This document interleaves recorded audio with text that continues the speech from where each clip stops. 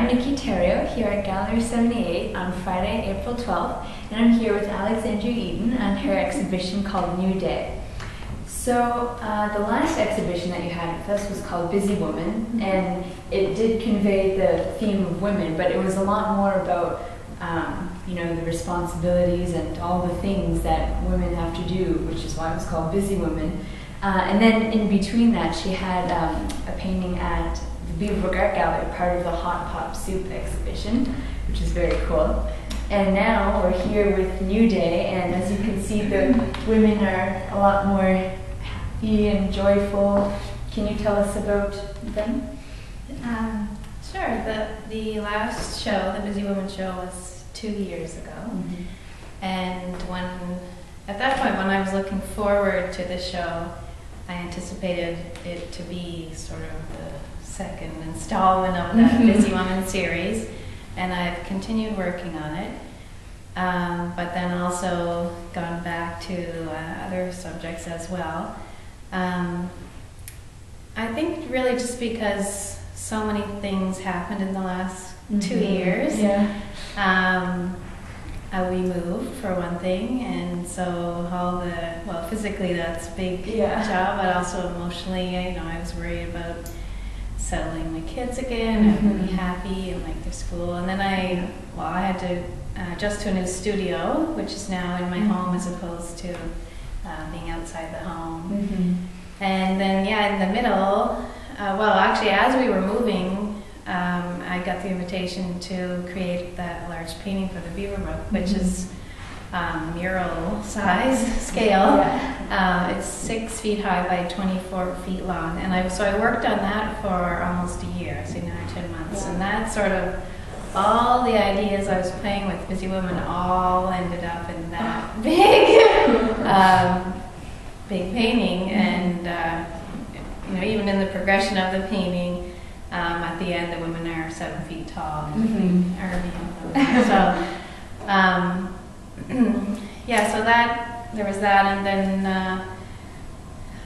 so I guess when I started the Busy Woman, it was just about feeling rushed all the time and seeing all women my age who are working and have young families, and just sort of trying to balance everything. Everyone sort of talks about how to find a balance and how to be happy and relax and stuff like that. So it had a lot of those themes, whereas I think the work now, my work always I think it has a joyful outlook on it. And that's the greatest compliment, really, over the years I've heard from people is, oh, your painting makes me so happy. And as I move forward in life, that means more and more to me. And I actually have a lot more of my own paintings hanging in my own house now, and I understand it more now.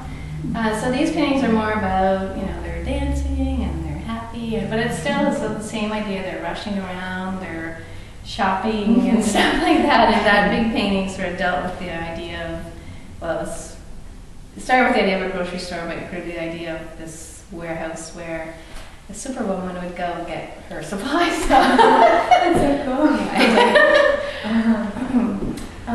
And this painting over here actually is called, interestingly, Disappearing Woman, and we still see here a bit of the remnants of the Busy Woman. What about this painting? Well, I like the title Disappearing Woman because, well, she is disappearing visually. She's harder to see, and it rather than stenciling a shape, which is how I started, at the end I was sort of putting the outline of the woman and then putting it on that way. So their edges really are completely blurred. I like the title. I think it is possible when you are so busy all the time that, you know, to lose a little bit of what you thought you were, or how to maintain all that and keep yourself and everything. So, but it's still, I wanted to have a positive outlook, and I think with the color, and then when you see them in relation to all the other ones, I think it still is a positive outlook. So. It sure is. So let's take a look at the other paintings.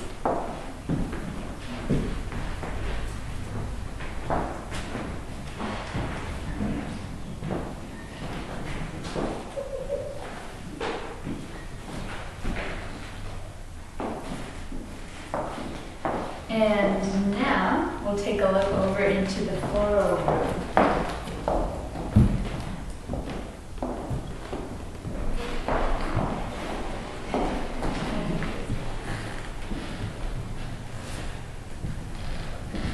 So now with the flower paintings, what exactly is the message that you wanted to convey? Like, is it about the flowers or all the colors and the textures of the paint?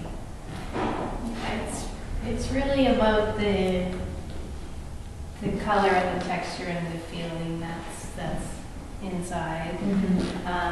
I've been painting flowers for over 25 years now. And when I started the Busy Woman work, I thought, oh, I'm not going to go back and do flowers anymore.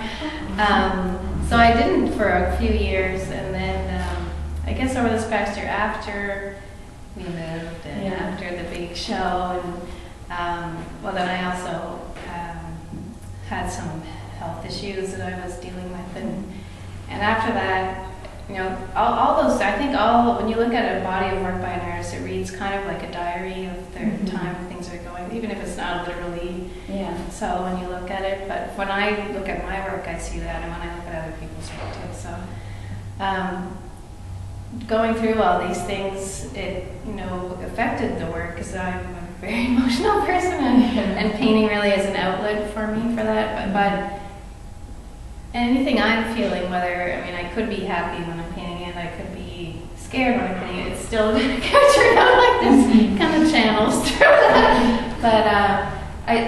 But painting stopped for a little while, and you know, I knew I had the show coming up, and I was a little bit unsure of how to proceed after doing that huge work and putting so much into it. And then I painted a whole series of trees. It was a really intense period of trees, and I don't know if that's because of our new home, our old house, which is our new home, and all the trees, because the way the light comes through the trees in the back, I see every day. But and then when the tree, I sort of got through the trees, I just started painting flowers again, these big, and I think they're much more in-depth and complex than anything I've done before. I think this is by far the strongest work I've ever done, so I'm really pleased.